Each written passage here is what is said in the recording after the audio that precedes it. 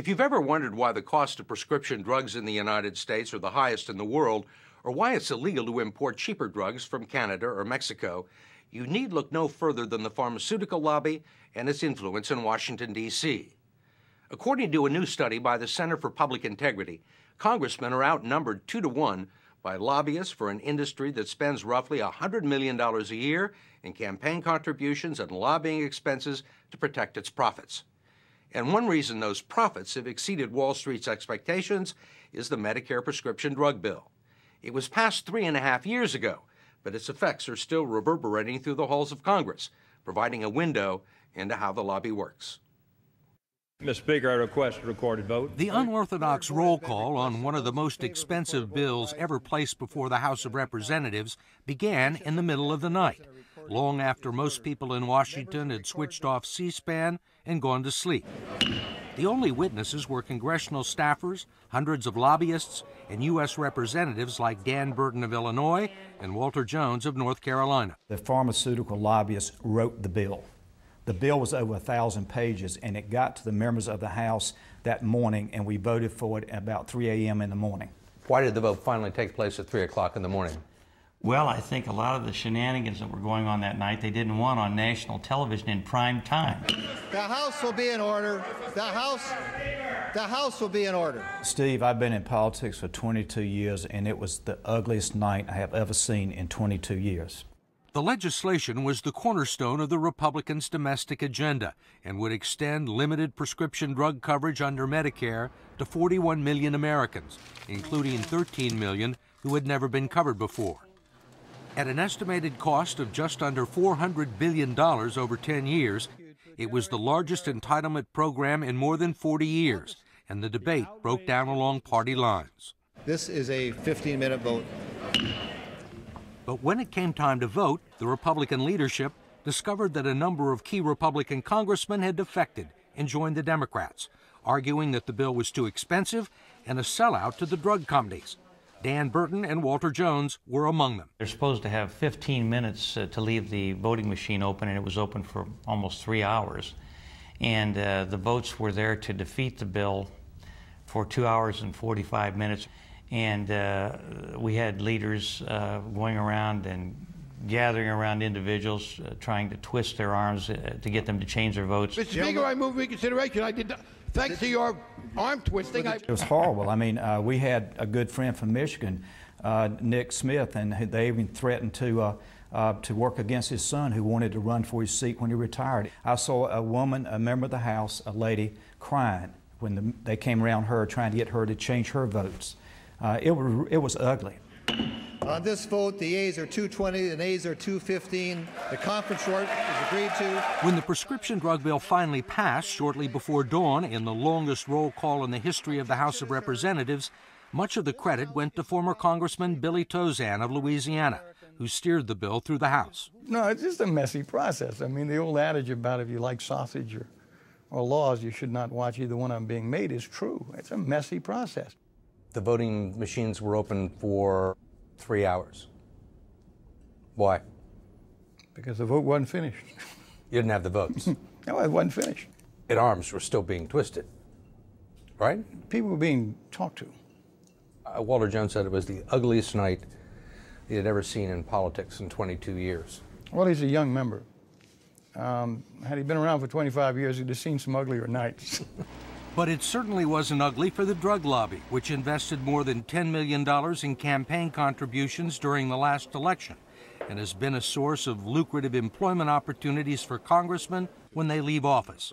Former Senators Dennis DeConcini and Steve Sims, and former congressmen like Tom Downey, Vic Fazio, Bill Paxson, and former House Minority Leader Robert Michael all registered as lobbyists for the drug industry and worked on the prescription drug bill. I can tell you that when the bill passed, there were better than 1,000 pharmaceutical lobbyists working on this.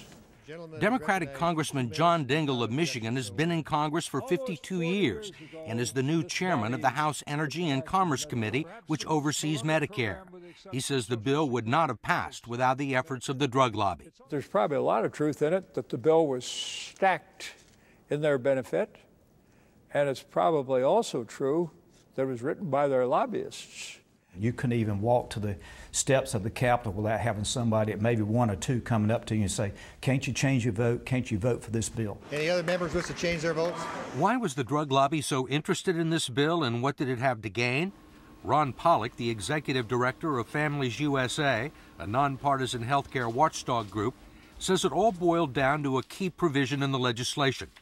It prohibited Medicare and the federal government from using its vast purchasing power to negotiate lower prices directly from the drug companies. What was the main focus of the lobbying effort? Well, the key goal was to make sure there'd be no interference in the drug companies' abilities to charge high prices and to continue to increase those prices. And whose idea was that? There's no question that this was prompted by the pharmaceutical lobby. The drug industry says that competition among private insurance plans that service the Medicare program help keep prices low. But Families USA reported in a January study that Medicare patients are being charged nearly 60% more for the top 20 drugs than veterans pay under a program run by the Veterans Administration. For Lipitor, a popular cholesterol drug, the cheapest Medicare price is $785 for a year's supply, 50% more than the VA's price of $520. For Zocor, another cholesterol drug, the best Medicare price is $1,485 for a year's supply. The same drug only costs $127 a year under the VA plan. And this is because the VA negotiates with the drug companies on price? That's correct. The VA does bargain, and they do it successfully. Medicare could do the same thing, but Medicare is prohibited from doing that as a result of this new Medicare legislation.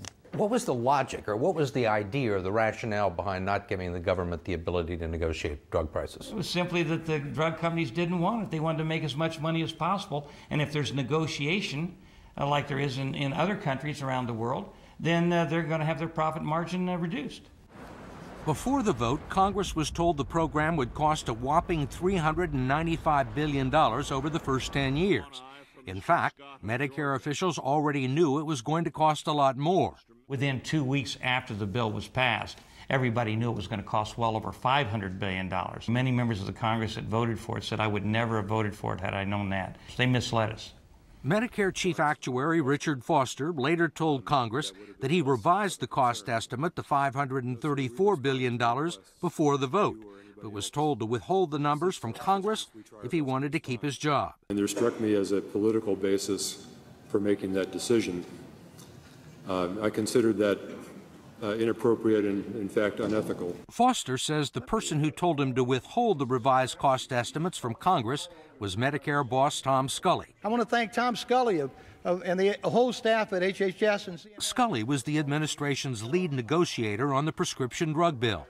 At the same time, he was also negotiating a job for himself with a high-powered Washington law firm, where he later became a lobbyist for the pharmaceutical industry. He was negotiating for his job at the same time that the Medicare legislation was being considered.